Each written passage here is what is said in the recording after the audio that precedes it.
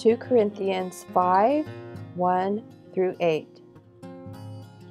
For we know that if our earthly house, this tent, is destroyed, we have a building from God, a house not made with hands, eternal in the heavens. For in this we groan, earnestly desiring to be clothed with our habitation, which is from heaven. If indeed, having been clothed, we shall not be found naked.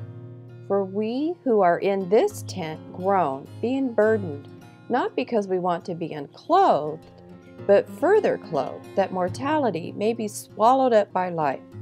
Now he who has prepared us for this very thing is God, who also has given us the Spirit as a guarantee. So we are always confident, knowing that while we are at home in the body, we are absent from the Lord.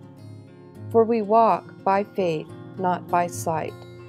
We are confident, yes, well pleased, rather to be absent from the body and to be present with the Lord.